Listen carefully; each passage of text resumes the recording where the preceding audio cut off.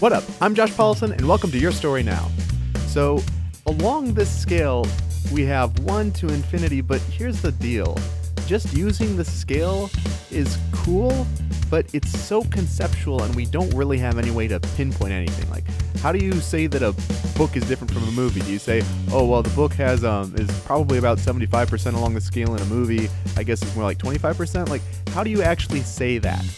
So in order to combat this problem, we actually define 4 points along the range of interpretation scale. When there is only one potential interpretation, we call this determined. This means that there is only one potential way to take the story, or if you apply this to an individual sense, that sense. So for example, with photographs, there's only one way to take the visual. And then on the opposite end, when there are infinite potential interpretations, we have imagined. And so this is when literally it's in your imagination, it's up to you, everything is in your zone.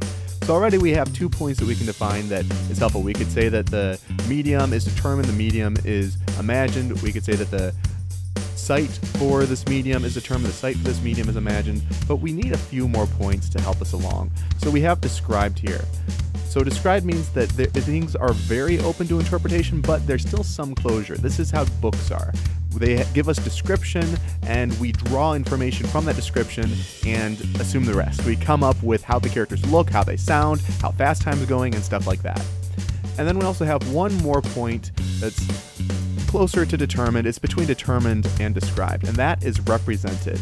Represented means that you're given most of the information, but there's still some interpretation for you. This would be like in cartoons, where in the cartoons, and it depends on the cartoon, it is actually a representation of real life. It's not real life, but it's a representation. So you're given most of the information, but you imagine it the rest of the way for it to be real life. Now, there can be a debate here where are cartoons represented, or are they determined and we are simply seeing their world? I would say that this partly depends on the cartoon, but this is a legitimate debate, and you can argue it both ways. Regardless, the way that most artists create characters is that they start with representative and real life, so it's still helpful from a creative perspective, even if you decide in the end that your cartoon world is in fact determined.